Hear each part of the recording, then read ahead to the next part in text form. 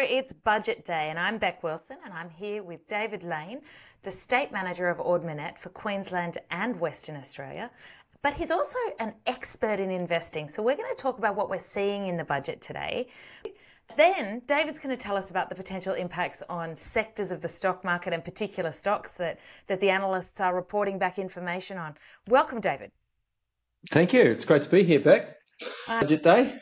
Oh, it's the best day of the year, isn't it, for your sector? Don't know about best, but it's always makes life interesting. Oh, if you're not talking on budget day, you're not talking is the thing I hear. You haven't got an opinion. So the big thing for your clients, David, 80,000 people in Australia have been affected by the changes to super concessions. People are saying it's a small number of people, but they're your clients. Well, they are, and it is only a small number of people at this point in time. The reality, though, is it's a concerning change for the future because the $3 million cap is a lot of money, no doubt. If you've got $3 million in super, and importantly, bearing in mind that's a per person limit. So a couple, if they're very, very wealthy, they could even have $6 million in their super fund, in a self-managed fund, and have two individual balances of $3 million. So yes, it is a lot of money.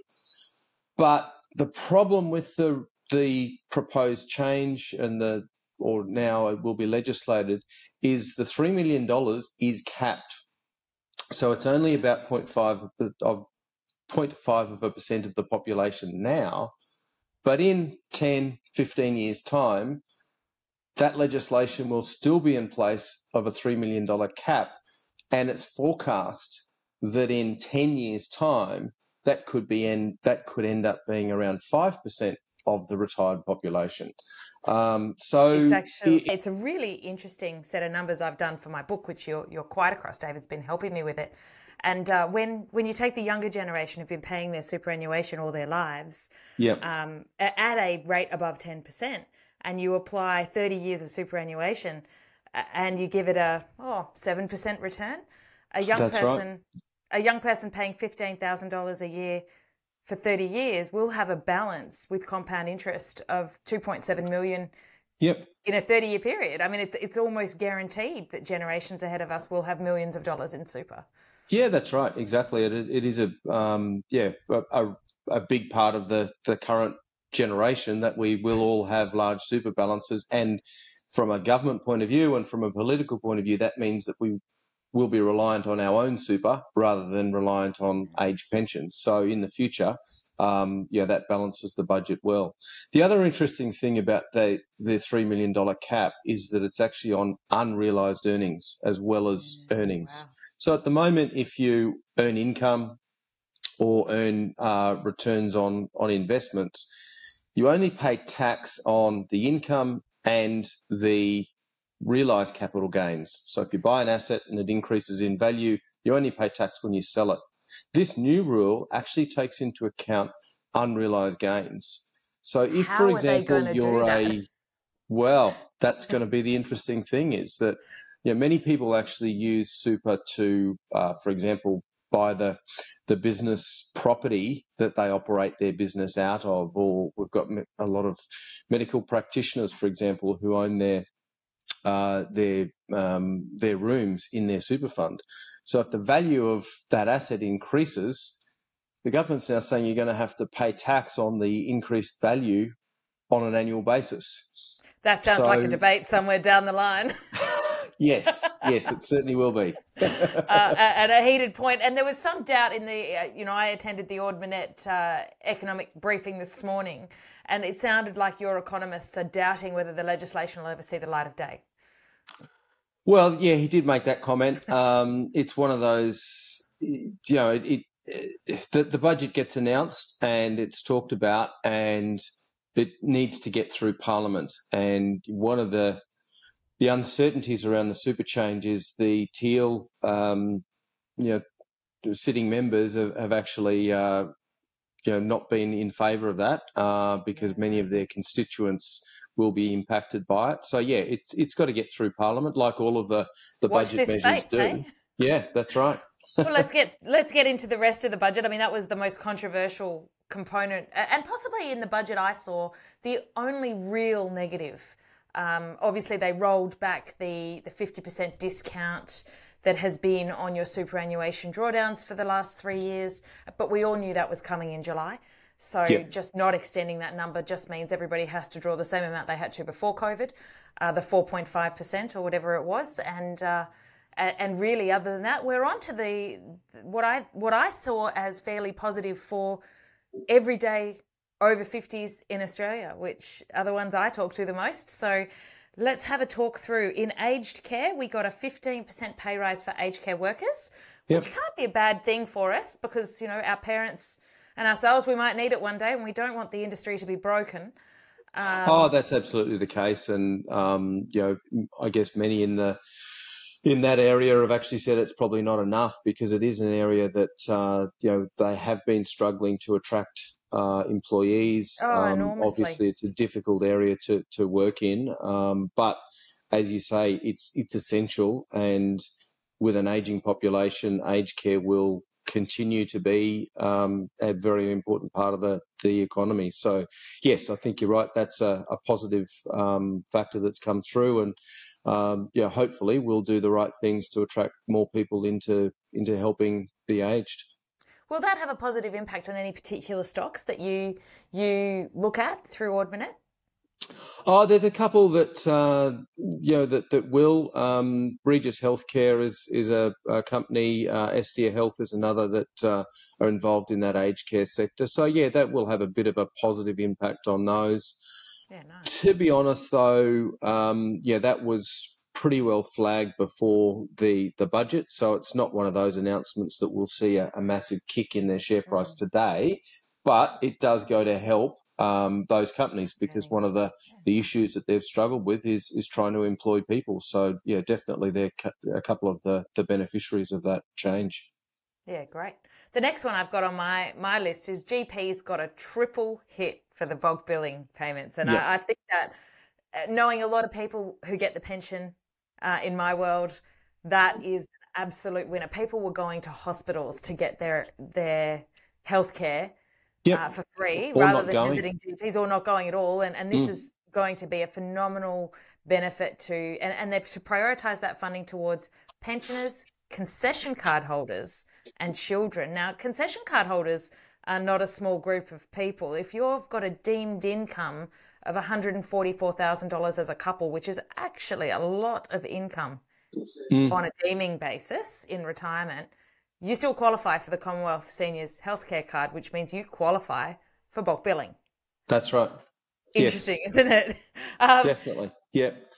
So talk to me about which equities this impacts. Who's going to benefit? I think overall that's again that's a positive for the economy in general and for the health of the economy. It will. There's not really too many listed GP practices, for example, but the likes of Ramsay Healthcare in the hospital sector, it takes some of the pressure off the hospitals, and then you've also got a couple of the other medical businesses that should be an overall beneficiary, but I don't really think it will have a dramatic impact.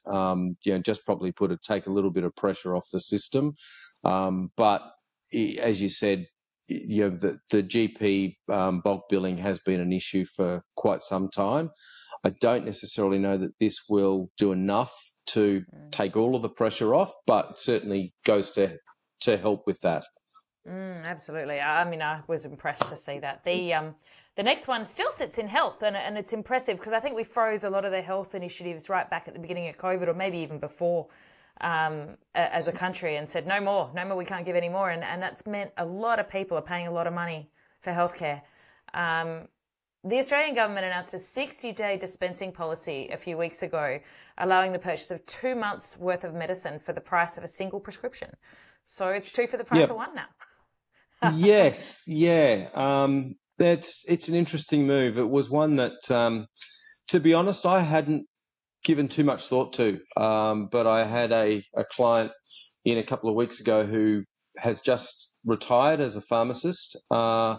And his assessment is that it'll actually have quite a negative impact on the pharmacy industry in general. Wow. And the view is that it will mean that they're already stretched as far as the supply of pharmaceuticals is concerned. So that will put further pressure on the supply. And the other thing from an individual pharmacist point of view is that they actually get paid a small amount, which is the margin on the pharmaceutical drug itself, which is enough to cover their wages, and then they get paid a dispensing amount. So that will actually halve for many of the pharmacists. Yeah. So, wow. That's one of those things that may well have a positive impact on the individuals who receive the drugs, but from a business perspective will actually have a negative impact on the pharmacy companies themselves. That's for a really interesting conversation when you talk about a retiree, because they can act in two veins, investing their hard-earned superannuation in these companies that have been in healthcare for so long and that are good investments, and yet significantly impacted to their hip pocket, because if they are a Commonwealth Seniors health card holder, they will be a significant beneficiary at the pharmacy. Sure, that's right, absolutely. Yeah, and it's and that is most retirees in Australia are able to claim that card. Correct. Yes. Yeah, and that's part of the budget, and what the government is trying to do is balance the different constituents within the economy as to who becomes the winner and the loser. Yeah, they've focused on the hip pocket this year, haven't they? They have, yeah, definitely. And I think that's probably, from an investment point of view and from an economic point of view, one of the most interesting parts about the budget is how exactly are we going to spend a lot more money in an inflationary environment and still keep inflation under control? A little bit uncertain as to some of those forecasts. I think your economists told a wonderful story this morning of just how teetering it might be. Yes, that's exactly right. Yeah, it's interesting times. Tell me about small business, David. This is probably an area you have more familiarity with than me. What is the budget going to do here, and how will it affect people? Yeah, so small businesses will be benefited from a $20,000 instant asset write-off. So that's a feature of many budgets, I suppose, over the last 5 or 6 years, but it is a positive. So it means from a tax point of view, if small businesses are investing in in physical assets for their business, they will be able to get that deduction up front. So that will have a further positive impact on the likes of Harvey Norman, JB Hi-Fi. Makes up for them not handing out $1,000 checks to everybody.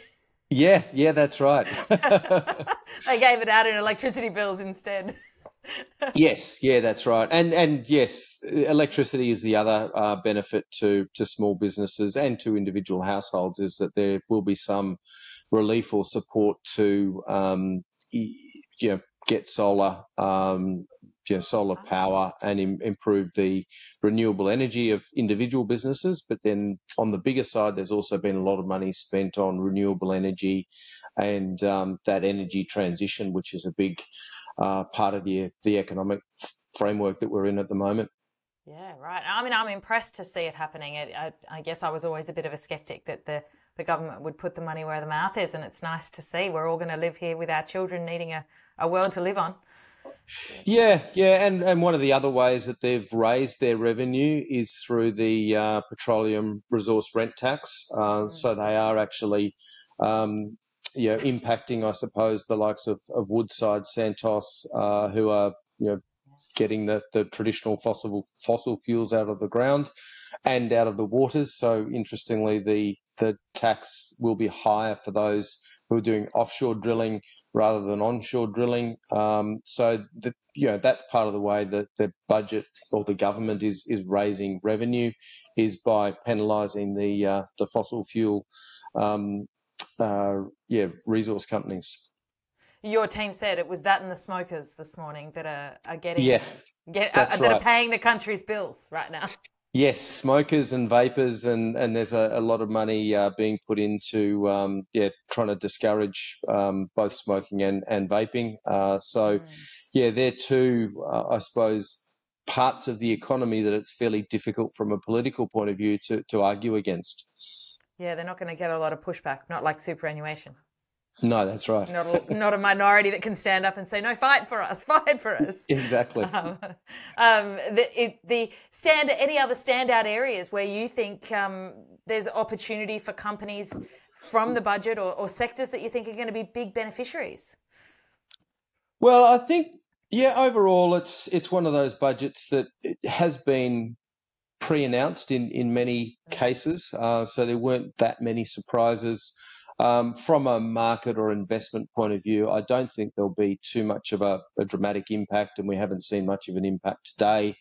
One of the areas that there has been a lot of focus on, and there is a big increase in spending, is on the NDIS, which is obviously, again, one of those parts of the economy that really needs support and needs increased spending. So as part of the budget estimates, they're increasing their spending by about 10.4%, and expecting that will continue to increase by about 10% a year. So it's actually the area that the government is increasing their spending on more.